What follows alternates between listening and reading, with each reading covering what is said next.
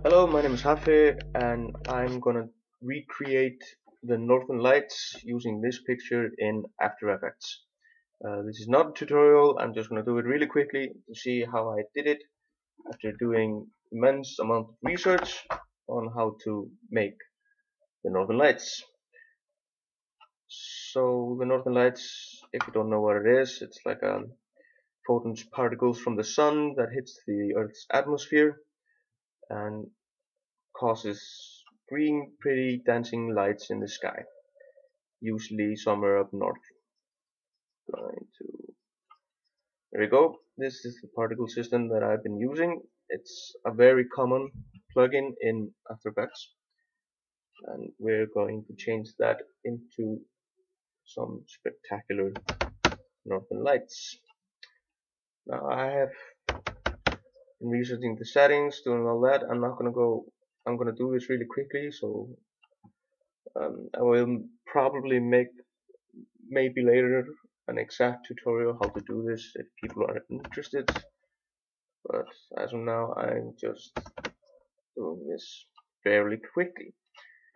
Um, Let me see. Right now it's range lines. This is actually not what we're going for, but still changing the settings. Focusing on gravity um, and the resistance. Important thing. Direction. But I can change that a little bit later. It actually has to go up, so I will rotate it a little bit longer because the northern lights, they actually flow like curtains in the wind. Sad probably made a song about it. Let me see. We're gonna be turning this into stars because they're actually the thickest that I can find from the particle type. And keep going with this. Gonna make it really quick, really tight and thick. The size variation. Going all out on that one. And then the colors. The colors is the most important thing when it comes to the lights, but it should also be remembered if you haven't seen the Northern Lights before. Um, the Northern Lights actually has way more wavelength than the the human eye can grab onto. So when you see the Northern Lights, they're actually really, gray like green. But in photographs, it's usually they are usually changed, um, color balance to make them a little prettier. So I'm just gonna do that too. There we go. This is what I need from the particle system. Now we're gonna change it a little bit further. I'm gonna start by actually adding a transformation, so I can um, rotate it and scale it like I want without scaling the layer itself. And skew it a little bit. There we go, and we could actually just go like this and skew it a little bit more. There we go. Then we have just the whole line from the trees covered in lights. And I'm also gonna shrink it. There we go. This is just doing it very quickly, but with with patience and wanting to do this, you can actually make really realistic, good-looking lights. There we go. So let's rotate it. See, I just wanted to go up. Yeah, I hate when that happens. There. And let's lower the opacity, so it looks like it's in the sky. Next, we are going to the actual lights. After doing some research, is actually has a motion blur to it. but I'm just going to add, because yeah, the lights are always moving, but I'm just going to add the Gaussian blur, and I'm going to go really far with that. So the lights actually started to, feel like the Northern Lights. Um, Next we're gonna make the lights glow, which is something that lights actually do. They glow in the sky. So there we go.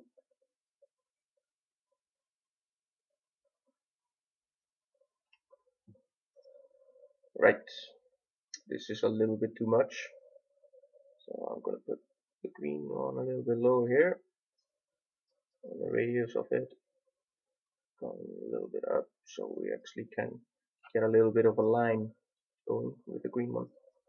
And let's just intensify it a little bit like this.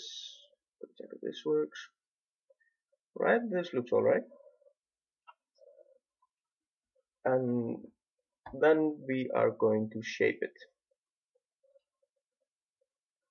And the Northern Lights can actually, they like a road where cars drive through, it it has a path. So we're going to make a bit of a path.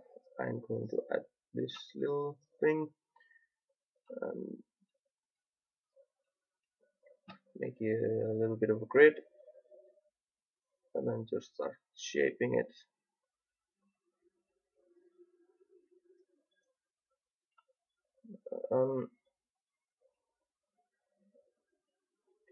I can basically do it however I want. My computer gets a little bit slow in this process, but it's my computer's fault. It won't happen if you I'm just on a very cheap laptop doing this.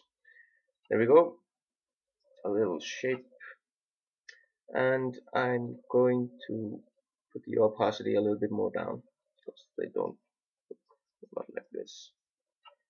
There we go, the Northern Lights.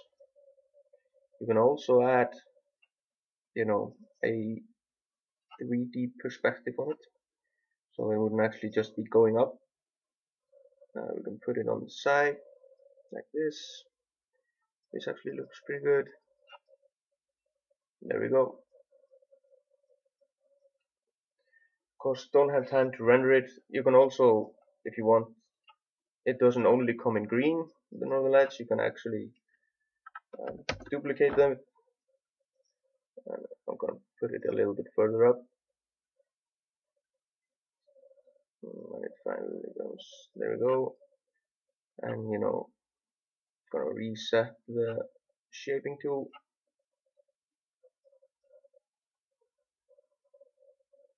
There we go. And I'm going to make them a little bit more red. There's one rule of thumb when it comes to the Northern Lights. It's that it actually has three types of Northern Lights, but it depends on the altitude in the atmosphere of where it goes. So the green is always in the middle. If you're lucky enough to see the horizon and no mountains, and you're in a flatland, you might see blue lights, and then on the top they become red or magenta like. So I'm actually on the top right now, so I'm gonna make it look like this. The green one.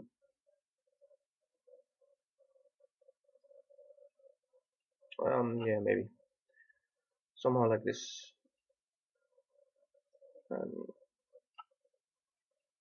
And we can then start shaping it like a road.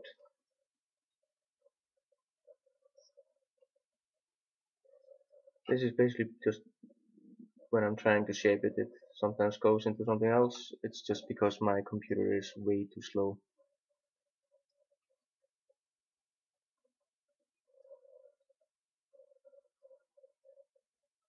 And there we go, a little bit of shape. Maybe put the opacity a little bit down, because they're supposed to be in the sky, blending up with them.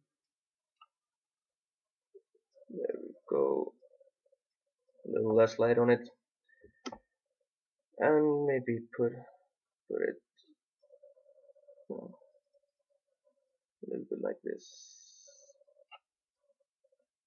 And there we go.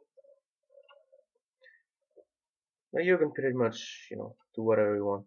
And if you're one thing that's also really beautiful about this is that you can, in After Effects, you can keyframe everything.